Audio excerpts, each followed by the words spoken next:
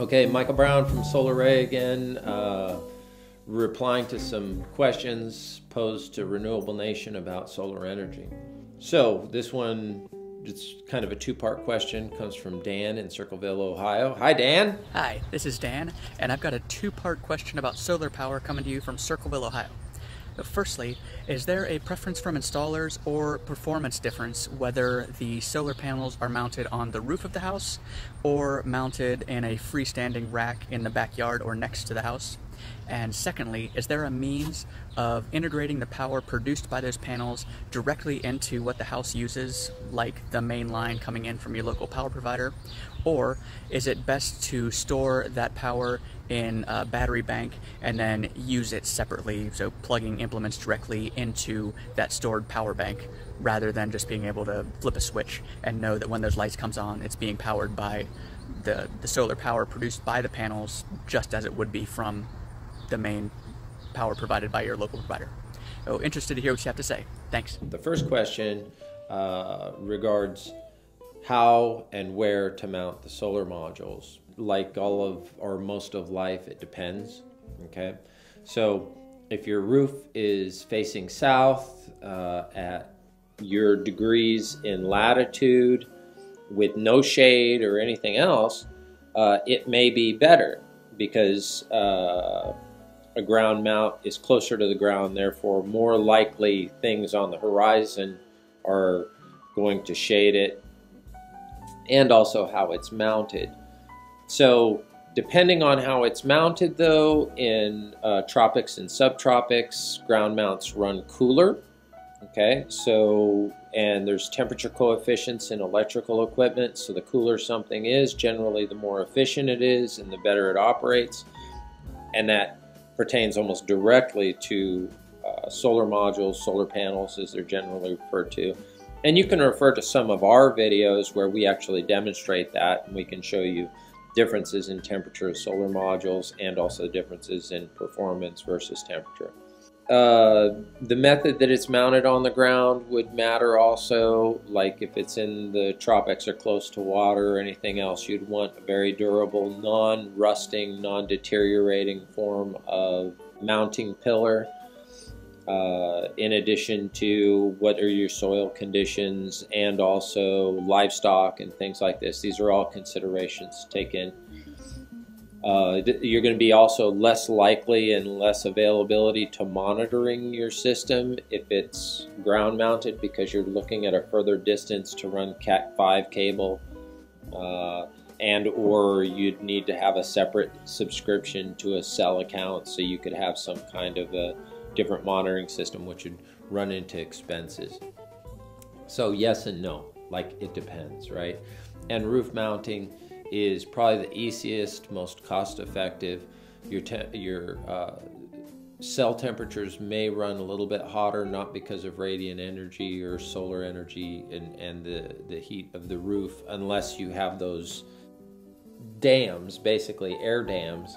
That's not what they are. They're just there for looks, but they stop circulation of air, creating an oven underneath your solar modules, which would cause them to run less efficiently, and you'd actually get less performance out of them. They look good, but not a good idea for solar installation, because the whole purpose of a solar installation is generate energy, right? So why would you do some extra thing to reduce the amount of energy that you're going to get?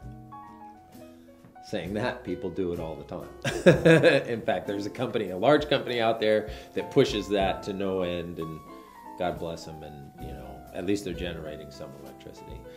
So it depends. The second part of the question was, is there a way to feed the power directly into the grid and also the distributed energy into your house? And then really a third question was, or to store the energy. So let's go into the first part. Is a grid connected system, traditional installation, the most economical and durable and longest lived in the equipment would be a direct grid tied system.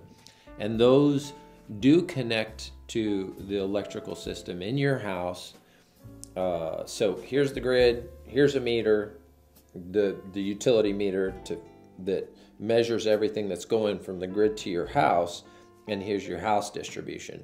your traditional, so here's the meter or the grid. Here's your house distribution with all your breakers in it.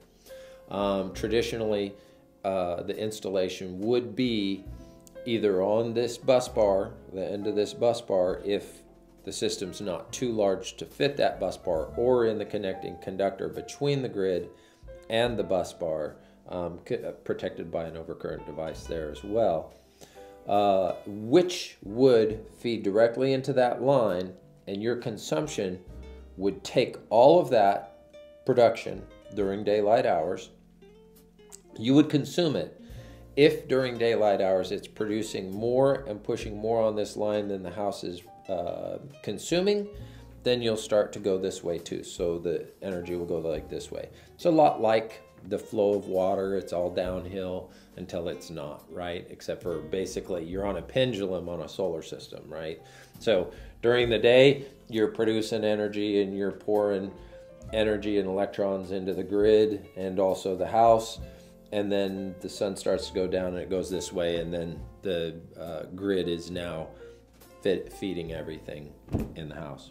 And then the third part of the question would be, is it better to store the energy and then redistribute it?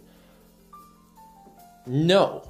For the purposes of efficiency and the purposes of it being an economic venture, having a solar system, and or to save the planet, or whatever your motivation is to get a solar system, it is going to be more durable. It is going to be more economically sound to just get a regular system that just puts energy back into that bus bar or the line or the grid, and that is going to be the most efficient means. If you have to have backup power for whatever reason, and or you're off the grid, then yes, you're going to need some storage. There are also some utilities in the country that have a demand charge and have peak usage, and also a demand schedule where they measure peak load at different times of the day, and you get this flat charge based on that, whatever that level is. And generally those are during daylight hours, usually in the morning when people are making their breakfast and coffee, and in the evening when people are cooking their dinners and stuff, like right before sunset, right before or right after sunrise. So having a system that comes on and actually puts a little bit on the line right then is beneficial. However, then you might be wanting to look at having a storage system that simply drops big loads in those time periods and powers those big loads just in those very brief time periods off of a battery. That takes a time study and a monitoring system on your house. You'll have companies go out there and try and pitch you this, but they don't know what that load is until they actually measure it over time.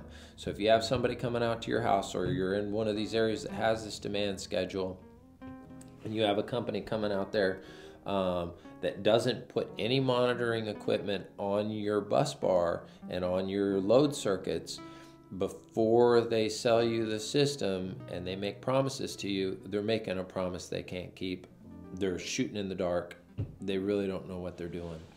It's viable then, and it might be worth the money then, but it's all a matter of numbers, and we can sit down and calculate those with you. We're not in any areas right here. There is one utility in Florida that's doing something similar to that. We haven't been able to make the numbers work to make it really where we are as far as what we're trying to offer to our customers. We're trying to have the finance systems be a net positive on the good financing, and for the duration of the loan, and then of course after it's paid off, it's all gravy after that. And our price point, we try and keep it where the payoff of the system is between 8 and 10 years. Okay, so and that's taking into account incentives and tax credits and things like that. I hope I steered your thought process in the right direction. I may have giving you more questions. But it all comes down to what most of life is, and it's what if or maybe. But you really need to evaluate your circumstance, and the companies that you're soliciting to provide you with a system should be taking into consideration your concerns and should be doing their due diligence as far as finding the right solution for you. Michael Brown, Solar. Hope we answered some questions and or got your thought process going and that old tinker toy in your head turning so that it's going to make a good decision for you. Thank you very much. Have a great day.